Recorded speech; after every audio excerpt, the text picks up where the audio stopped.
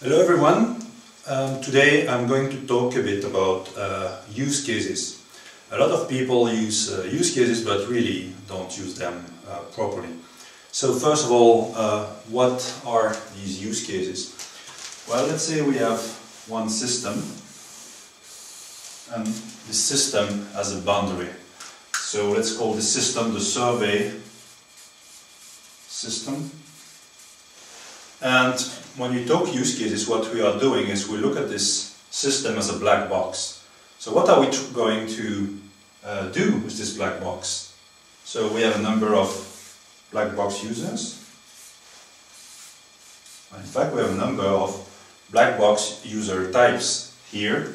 We have a survey system, so we may have here a respondent. And we have an administrator. And these two, they try to do something with the system, but really to achieve a goal. So we go to the respondent and we're going to try to achieve a goal. And here for the respondent, it's not answering a survey, but rather provide an opinion. Provide opinion. Then we get the administrator doing a lot of other things, getting statistics, creating people, and so on.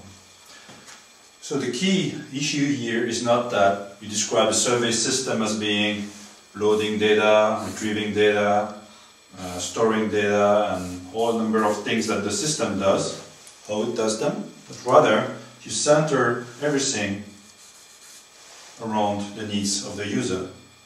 And it's a bit like if I was telling you, okay, here you've got two wings, you've got a number of wheels, you've got a number of dashboards, and you have, let's say, seats, and you have kerosene and whatever. But there I'm giving you all the details, where what you are interested in is that you want to go for a trip.